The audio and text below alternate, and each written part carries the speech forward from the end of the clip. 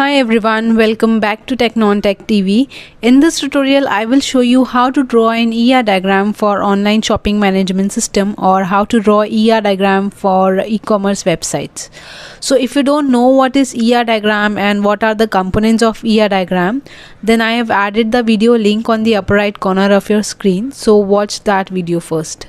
So ER diagram for online shopping management is a visual presentation of entities and relationships of online shopping management or e-commerce database and tables. So here I'm taking 9 entities: shopping website or e-commerce website, product category, product, admin, supplier, tracking details, order, customer and payment. Now let's define the relationship between all these entities. So first is admin and shopping website entity. So admin manage e-commerce or shopping website. Admin has a full control over the each and every section of the website. So I am adding managed relation here. Next, shopping website has different product category and product category has different products. Next we have entities supplier and product. There are many suppliers who list their product on the shopping portal. So here I am adding relation supplies. So supplier supplies product. And customer make or place order on website. And after placing order, they can also make payment. And order contains different product. And also order has tracking details from which customer can track their order after placing on website. And we can also add one more entity here, that is cart entity. So let's shift supplier entity little bit, and here I am adding entity cart with the relation added to. So customer add product into cart also. So these are the relationships which I have defined in these 10 entities. Now let's see the cardinality ratio between these entities. One admin can manage only one shopping or e-commerce website at a time, and one shopping website have lots of product category, and under one product category there are many products, and one supplier supplies many products. Next is cart and product. So we can add many products in one cart, and one customer can place many orders. And if customer are placing many orders, then they also have to do payment for different orders. So one customer can make many payments, and one order contains many products. And one order has many tracking details because we have ordered many products in one transaction. So for different products, tracking ID will be different. So one order has many tracking details.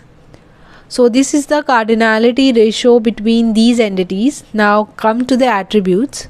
For entity shopping website, we have 3 attributes: website name, website URL and contact number.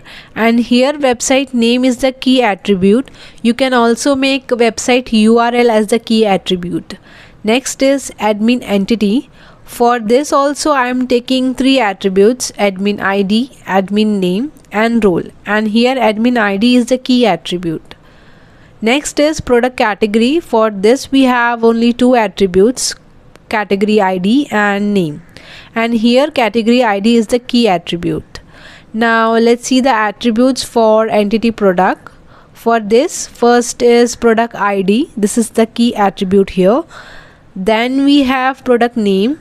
Next is product price and product status. Product status is to check whether product is available or not. Next we have customer entity. For this, first attribute is customer ID. This is the key attribute. Next is attribute name. So here basically I am using composite attribute. So we have break down the name attribute into 2 sub attributes, that is first name and last name.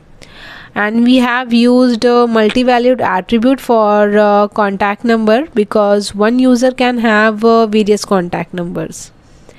Next is address attribute. Here user address is a composite attribute, as an address is composed of other attributes such as pin code, state, country. Next we have entity payment. So for this I am taking 3 attributes: payment number, payment date, payment amount, and here payment number is a key attribute. Next, let's see the attribute for entity order. So for this also we have 3 attributes: order number, order date, and amount, and here order number is the key attribute. And next is tracking details entity.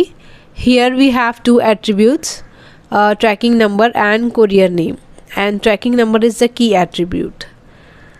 Now let's see the attribute for supplier entity. First attribute is supplier ID. This is the key attribute. Next is supplier name and address. And last we have entity card. For this we have 3 attributes: product ID, quantity, and size. So product ID is the key attribute here. So this is how you can draw an ER diagram on different topics.